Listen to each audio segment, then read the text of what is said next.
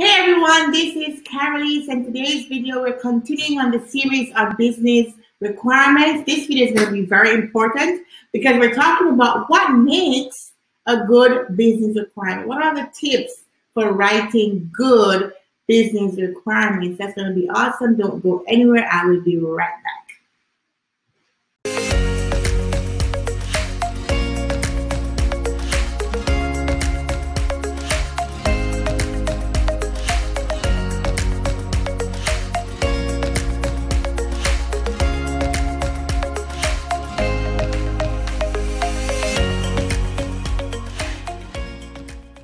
So we're continuing on the topic of business requirements, right? And I've already done a few videos so far in the series on business requirements. And the first one I did was, what is a business requirement? You can see that video here. And that really talks about what's the definition of a business requirement, what does it do? You know, what's the purpose of it really? And that video is a very short video, so go check that out. And then I did a video on business requirements and waterfall. So that video is here. And that video was to talk about, is the business requirement the same as waterfall? Because, you know, so many people, once they hear requirements, they think waterfall and then they go crazy and like, oh no, I'm in agile, I don't need to know this. But is it the same? Is business requirement the same as waterfall? And I answered that in that video. And then I did another video on business requirements and business rules. Now that video is also very important because I go through examples of business rules and how you can incorporate the business rule into the business requirement. And then I did another video on business requirements and use case diagrams, right? So as we get more into waterfall and we get into business requirements document, we talk about the business requirements document and the use case document and how they're similar, or what is it that's involved in both of them. And in that video on business requirements and use case documents, I talked about an example of a use case document and gave you some of the format, the template, and so on. So you can go check that video out as well.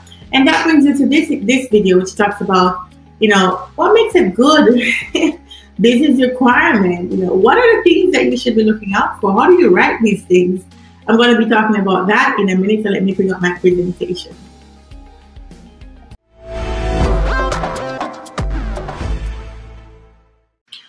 So tips for writing business requirements, right? So business requirements must be all of these things. It must be complete. So the requirement must contain all the information necessary to allow the project team to fulfill the requirement. It must be accurate. The requirement must be correct. Validation is generally done through reviews with stakeholders. An accurate requirement cannot be in conflict with another requirement.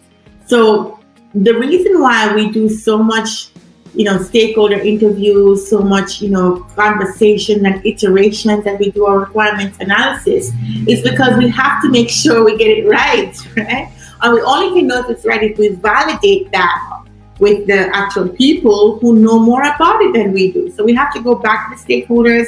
We have to, show them what we've come up with, get their agreement, get their buy-in, to make sure that as we go along and we're creating these requirements, it's always going to be meeting the needs of these stakeholders. So it's a very iterative process. It's coming up with your design and your requirements and your flows and all that stuff, going back and checking with the stakeholder to make sure it's correct. And you add more to it, then you go back and check. And every time you change something, you got to go check.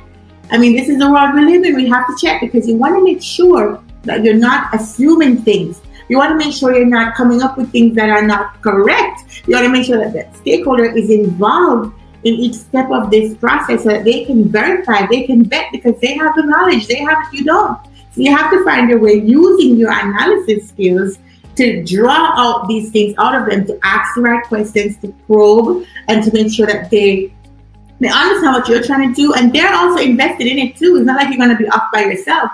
They want this process to be good. They want this system, they want this product to be successful too, because it's going to be benefiting them. It's going to help them do their jobs better. It's going to help them get better service in case of customers or B2C companies. So there is interest on both sides. You want to do a good job as a business analyst. They want to receive a good process, service, or product. So there is so much interest in both sides that you actually can come up with these things quite easily. You just need to make sure that as you make assumptions or as you make changes, you validate and vet with them. And It sounds like a lot, but it's not that bad. It's not that bad, right? Your requirements must be testable. It means that you have to be able to verify it somehow. It must be able to demonstrate it. You can't just create a requirement that's like a back-end service to some system that the end user doesn't see any benefit from. Even if it's a back-end process, it has to result in something that can be tested, something that can be shown, something that can be demonstrated, because it has to benefit the user, even if it's a back-end process, right? We could do a whole new video on just how to do that. Your business requirement has to be feasible. So the requirement can be implemented. There is no technical or other impediment that made the requirements undoable. So you can have a requirement that cannot be done. You can have a requirement that there's technical challenges and, you know, the technology you're using or whatever technically just can't be realized. Therefore, you got to get rid of that requirement. If it cannot be done technically, you have to get rid of that requirement, or you find another way. But the requirement, if it's in your requirements document and it has to be done, it must be feasible to do. You can't have a requirement that's going to take 5 years to get done when the project is only a year long, right? You can't have a requirement that's going to require you to uproot the entire system just to get this one thing done that nobody's going to agree to do that, right? So you have to do things that are feasible, possible, plausible, achievable within the time frame that you're trying to get this project done. Your requirement must be necessary, right? The requirement must describe a feature that the stakeholder actually needs. It must relate to a business objective. So don't just put fluff in your requirements document. Nice to have over here, all these things that can create bells and whistles. It must be needed. It must be something that the stakeholder actually would benefit from, that they would need to get their jobs done. You know, so we talked about jobs to be done in one of my other videos. I think it's right here. You can go check that out. We talk about how to get to the user's journey to understand their jobs to be done. So this is going back to being necessary, right? When you understand the user's journey, where their ebbs and flows, and you can see where in this journey can my process, my system, my service, my product actually have value, then you can create requirements around that. But don't just create requirements for the sake of it. Don't just put in a bunch of fluff. Don't just put in a bunch of nice to haves. I always warn people about scope creep. Scope creep is a very real problem. I have another video here that talks about scope creep and how to avoid it, right? So listen to me, I'm telling you, because I have experience in this thing. So put things that are necessary in your requirements document, right? And try to prioritize it to the most important things first, and don't put extra nice to have in there, because that's going to cause scope creep, it's going to cause budget overruns, it's going to cause a lot of problems. And really, especially if you're coming to market with a new product, a new service, a new offering. And again, I have another video that talks about how to design a new process. I'm laughing because I realize I've done videos of each of the steps along the way, and I'm just pointing you to them so that you can also get that information in depth for each of those videos. So in that video, I talked about how to design a new process, and that includes, you know, being able to uncover what people really need, and so you can put that in there. And I talked also about, you know, the MVP, what is a minimum viable product, so that you build, for example, a skateboard first, get to market with your skateboard, and once that skateboard is in the market, you can add on windows, add a bigger wheel, add on a windshield, add a shell. Next thing you know, you have a car, and the car is really great. But your users, your customers, maybe only needed to move, and if you give them a skateboard, they would have been happy. But you could have spent a whole long time building a car, and by the time you get to market, so many other people have cars anyway, the competition is way up the roof, or nobody even wants a car. They just wanted to move quickly with a skateboard, and you give them a car. Now it's all complicated. They got to do all these things and drive and foot and hands moving. When all they could have done is just glide along on their skateboard, right? So sometimes you might be overthinking over too much features is also a problem. So I'm just going to get off my soapbox on that, but please build what is necessary first, okay? Now, don't be ambiguous. Your requirements have to be unambiguous. It has to be clear. It has to be concise. It has to be succinct. The requirement must be described in a simple and concise manner that guarantees that there are no differing interpretations of what the requirement means. So you don't want to have requirements where it's like, I thought what you meant was this, and I thought that's what you meant, because you know what? Sometimes when you work with developers, they don't always come back to you to clarify. They read your requirements, they understand one thing, they go off and build it. When they come back to demo it to you, you're like, that's not what I meant. And then because you're in a waterfall environment, you may not see that demo for months and months, right? So they could have gone off and spent time and money and energy building something over the course of months that's completely the wrong thing and gone completely off the rails. And this is why waterfall projects tend to go over budget and take longer than expected and just have a lot of problems, because if the requirements are not clear, people could be communicating and thinking that they're understanding each other, but they're actually doing two separate things. And what you said doesn't match what you built, and then it's just craziness. Okay, so please don't be ambiguous. I'm going to give you examples of how to avoid ambiguity in a few minutes, right? And then your requirements have to be prioritized.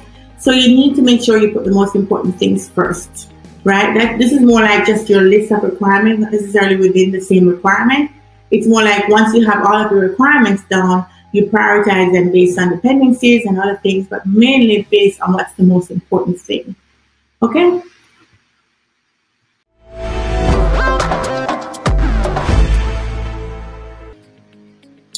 Now, here are some examples of good and bad requirements, right? So the first thing we talk about when we talk about what makes a good requirement is it must be atomic.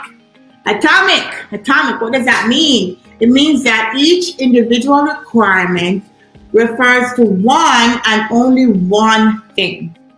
So you only have one thing in that requirement. So it's very, very specific, and it's also very, very, pointed and focused. And there is no ambiguity for one, but also it gives it one thing at a time. So the user here's an example. The user must be able to enter username and password to log in. That's very clear to understand, right?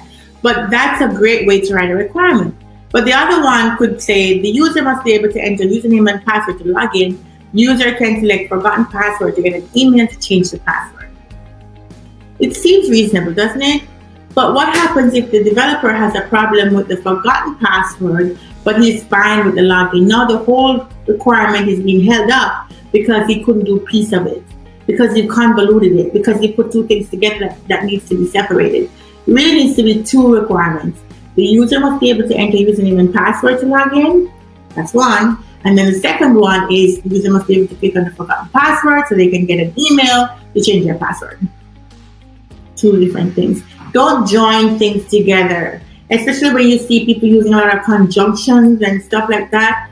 Don't join that. We also don't want a lot of adjectives. We don't want to go off in all this description. Make it concise, make it specific, make it detailed, because it's going to help the developers to quickly scan through all of your requirements to come up with, estimates of man hours or story points or whatever. I don't know how your team or your company does estimations, but they want to be able to really understand it really quickly. The more you put things together, you have no idea how much dependencies there are in the actual coding of the system. So you want to make them very isolated so people can code one thing and be done with it without having to wait on something else because it's dependent. Okay, so that's why you need to make each thing, with each requirement refer to one and only one thing. It needs to be atomic. Okay? The other thing that you need to be careful of is each requirement must be complete.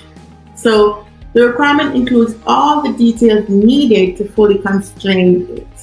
So for example, the daily sales report will be emailed to a distribution list named sales report subscribers. That has all the details you need. It goes into an email, this is the name of the emailing list, etc. But if you wrote a requirement that said the sales report will be emailed daily, to who? Who gonna get it? It's not complete. It doesn't tell you enough for you to be able to properly complete the requirement. You get what I'm saying? So you need to make sure you're not going to try to stuff every detail in there. Like, you don't have to go into the details of what a distribution list means, because at this point in the requirements, you could probably safely assume that you would have had prior requirements explaining what a distribution list is and how to get to one, so you can refer to it later on. But you need to actually say which distribution list this is going to, especially in a system where you could have several, emailing groups. You need to say where it's going. So that second example is one that's not complete, right? It's not complete. Now, your requirements must be unambiguous. We talked about that just now, but requirements must not be open to interpretation. It has to be so clear that everybody who reads it should walk away with the same understanding. So let's look at this example. So the opportunity size field in Salesforce system must match the value and currency of the deal size field in Salesforce CRM. So that's very clear, right? That there's an opportunity size field in this system called Sales Pro, and there's this deal size field in this system called Salesforce CRM. And the value and the currency must match in both systems. Okay, that's fine. We could even get into more detail to say that when you click save on the opportunity size, it must push to the deal size in CRM, and we could get into more detail, but I'm just trying to give you a general example. But this is very specific. That's the point. It's not ambiguous. You know where the data is coming from, and the fact that they both should be saying the same things, right? And this field must say this, and this field must say this. But then here's this one that says the opportunity size must be consistent across systems. Now, if I have a requirement that says opportunity size must be consistent across systems, what does that mean exactly? Like, I could walk away and think that, oh, consistent means that they have the same data type. They're consistent, they're both currency fields, that's it. Doesn't mean that the value have to be the same. Or I could say consistent means that they have the same length. Or I could say consistent means that, they both have a value. Doesn't mean the value have to be the same. So there's a lot of ways I could reinterpret what consistent means.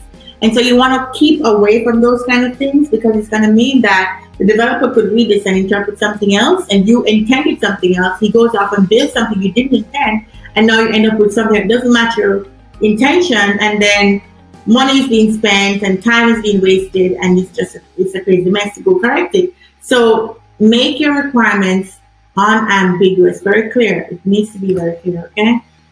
Now, consistency. This goes back to what we just talked about. The whole thing is really about consistency, but consistency in this sense means that each requirement doesn't conflict with the other requirements. So because you would have done all of your upfront elicitation, you talked to your stakeholders, you had these buying sessions where you showed them what you're planning to do, and they give you feedback and you refine, get buying again, refine. You're doing that iterative process. So that would help you to avoid situations like these where one requirement cancels out the other one or causes some conflict. So let's look at this example. In the first example, it says applications over 30 days must be marked as overdue. And then there's another requirement that says when an application becomes overdue, it will automatically generate a notification email to the processor. Now, in that example, I think they're both okay, because when an application becomes overdue, over 30 days, and it's going to automatically send an email to the processor of that application, which could be fine. But look at the second example. It says the system will automatically generate email notifications to the processor when an application is overdue. And the second one says the processor will be able to select if they will receive notifications for overdue applications. Two problems there. Did you see it? Can you tell me what it is? I wish I could hear you. So I'll tell you. I think you already got it, but I'll tell you. So in the first case, we don't know what overdue means. What does overdue mean? Overdue could be the next day. In mortgage applications, overdue could be many days. So you need to clarify what overdue means. But let's say that they already clarified that somewhere else. Even if that was clarified, in the first line, we're saying that we will automatically send an email. But in the second one, we're saying that the processor will choose if they will receive the email or not. So you haven't really clarified that, because it feels like if you're sending an email automatically, then the user shouldn't be choosing to get the email. or if you're going to do both, there has to be something else in the middle. But it feels like it cancels each other out, because I am automatically pushing this email to you. In the other sense, you're saying that the user is making the choice if they will get it or not. That's the conflict, right? That's not consistent, right? So you have to be careful that you don't create these kind of inconsistencies in your requirements, because you have to think through the processes very well. Now, verifiable. So your requirements must be verifiable, right? So each requirement is testable, it's demonstrable, and it's measurable. Okay? So here's an example. The system will take no more than 5 seconds to load. That's very verifiable, that's very testable, you can demonstrate that, very good.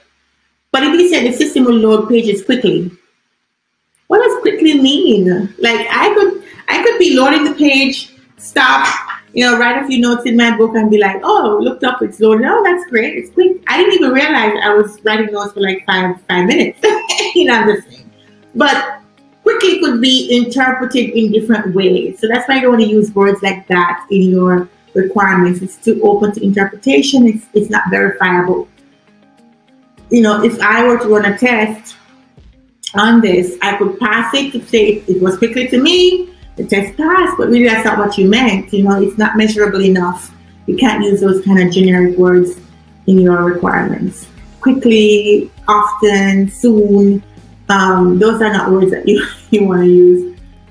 All right, so the requirement must be technology independent. Now this is a big one. So each requirement is independent of the technology used to implement it. It does not place constraints that favor one technology over another, right? So you don't want to get into the position where, as a business analyst, you're dictating technology to the development team as to what exactly they need to use to build this requirement. That's not for you, okay? The development team has the skill, they have the knowledge, they have the expertise to determine how to implement what you come up with. So your requirements is your what's and your why's. But how you actually get it done is up to the development team. Don't go over there. Don't stretch yourself over there, right? It's not your place, really. And the reason why I'm saying this with such emotion is because when you get into dictating specifications of systems, you get into a very, very crazy place that you may not be able to come out from under, right? Because if you get them used to you telling them exactly which technology stack to use and all that stuff, they're going to expect it all the time. And you don't have the skill to be able to do that. You're not a programmer. Or if you even were a programmer in your previous life, this role doesn't require you to have that technical knowledge. So don't get into that. Even if you know it, don't get into that, because you end up creating this expectation that you may not be able to always fulfill, and you end up feeling inadequate eventually. Or, you might offend people because they have the skills and they don't want to be dictated to. They don't want you to tell them every little minute detail of everything. You need to be responsible for the business requirements, what needs to get done and why, and leave the development team to come up with how. So here's an example of why, of how to not do this, or an example of a good business requirement that focuses on the business need and the what's and the whys, and one that's a bad one which focuses on technology dependency. So the quadrant chart must be responsive to different screen sizes and allow the user to use on desktop, tablets, and phones. We probably could clean it up a little bit. Might be allow the user to use this quadrant chart on desktop, tablets, and phones. That's an okay requirement. That's good. But if you say the quadrant chart must use the HTML5 JavaScript library joint.js to handle responsiveness. What? Like, why are you getting into HTML5 and JavaScript specific library and all of it? It's too much. It's too much technical jargon that you don't need to be talking to, because the end customer has no need to know this. That the end customer doesn't care if you use joint.js or something else. They want to know what the end result is, which is that they can use this software, this website, this app on their tablet or desktop, their phones, So they want to know they can use this product in whatever device they so choose. You don't have to specify that the development team needs to use HTML5 JavaScript library, right? way too much technology dependency, and it gets you into the sticky place that's hard to come out from under. Okay, just avoid it, people.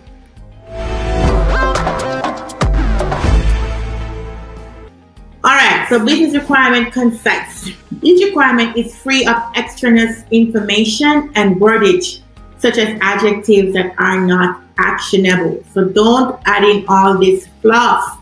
Don't let your requirement be this paragraph with all this fluff and all this words, because nobody's going to read it.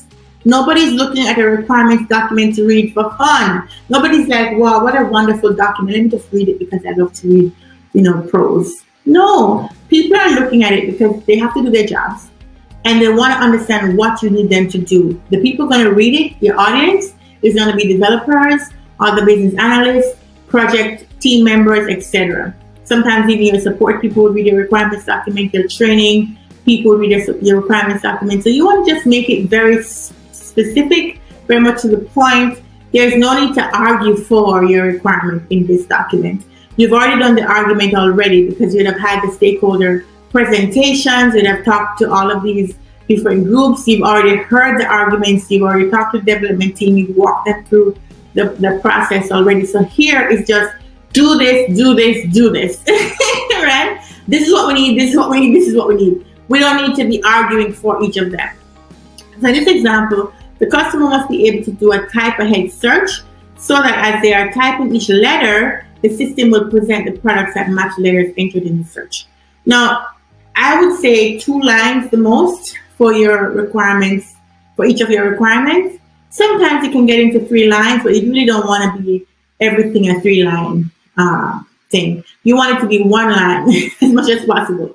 If you really have to explain something, 2 lines, okay. But don't get into the habit of getting over that because it becomes too wordy and it means you need to break up your requirements. Nobody wants to read paragraphs and paragraph and paragraph. It's too much. So this example, which I say the bad example, is the customer must be able to do a relevant search and filter on the product catalog. And as they type in the search box, the system will filter the options it shows them so that they can have better choices and can clearly see if they like the product before they buy it. This will provide value for a better customer experience. It's way too much. Like, you don't need to argue for why it's a good requirement.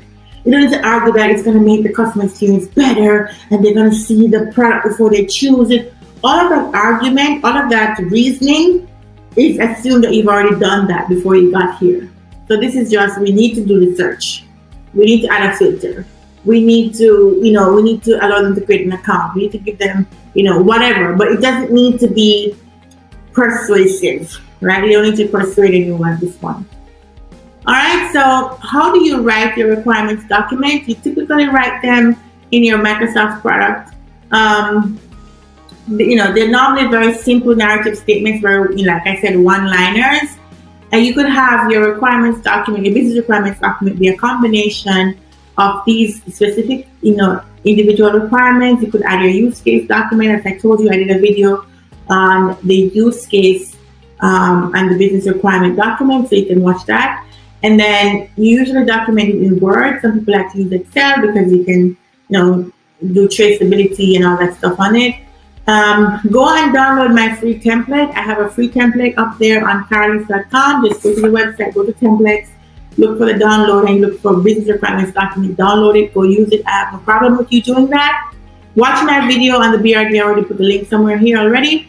But if you're into heavy waterfall, there's this software called Rational Rows, which is more of a legacy software, but people still use it for heavy documentation. A lot of people use Jira Confluence. We're used to Jira with Agile, but there's also the Confluence product, which also helps us to actually write requirements. But the most common thing is just to write it in Word. It's the most common thing, and some people like to use Excel, so that's okay. Now, the last thing I want to say before I leave is about the requirements traceability. So, what is traceability? This means verifying that the requirement was implemented, right? So because you're in a waterfall environment, you could have had all of these requirements and you have this big goal and all these requirements. You want to be able to trace each of these requirements back to the original goal to make sure that you're actually focused on the right thing. And so that's where the traceability comes from. So Normally, the business analyst will create this traceability matrix to see where each requirement fits and the test cases that match each requirements and all that stuff. And if you're using software tools to do this, some people do it in just Excel, but if you're using software tool, HPALM is very popular for this. So, for example, one of the reasons why we do traceability is that different requirements for data processes, user interface changes might relate to, for example, capture customer contacts as an objective. So you have this big objective to capture customer contacts, but you have UI elements that do that.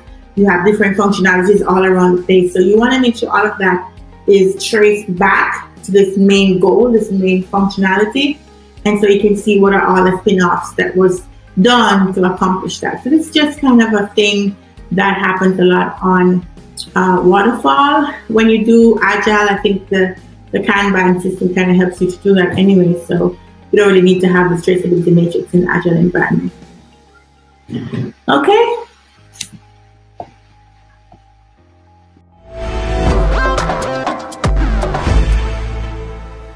So there you have it, guys, how to write good business requirements. So that are my tips on writing good business requirements. I really hope it was useful for you. And just to give you a little warning, what to look out for as you're writing your business requirements. The first thing to look out for is scope creep.